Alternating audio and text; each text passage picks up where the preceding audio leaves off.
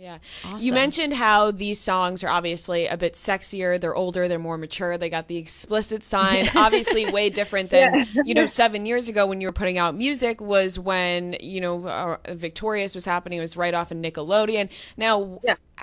do you like talking about Victorious and Nickelodeon, or do you not like talking about it? Because I feel like everyone always has a different answer. And I never like to just be like, so tell us all about Victorious, because obviously we were big fans. But I want to Yeah. know if you like talking about it or not, straight up.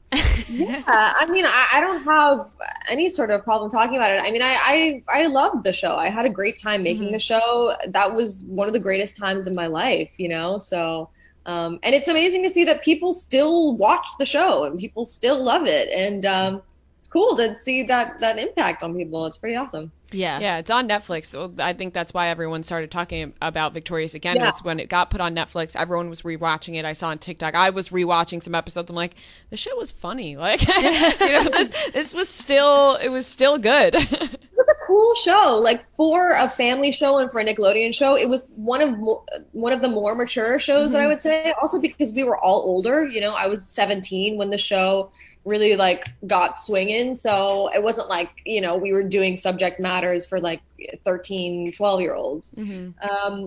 so yeah, I thought it was just a cool show. And when you watch it back and you're older too, like there are so many like sexual innuendos and like double Yep. entendres that are in there that it's just it's kind of hilarious that obviously the kids miss, but like the adults are like, oh, Yeah.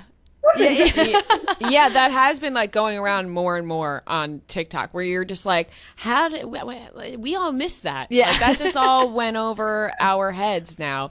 And why did you take that, 7-year break from releasing any new music? Was that having to do with the fact that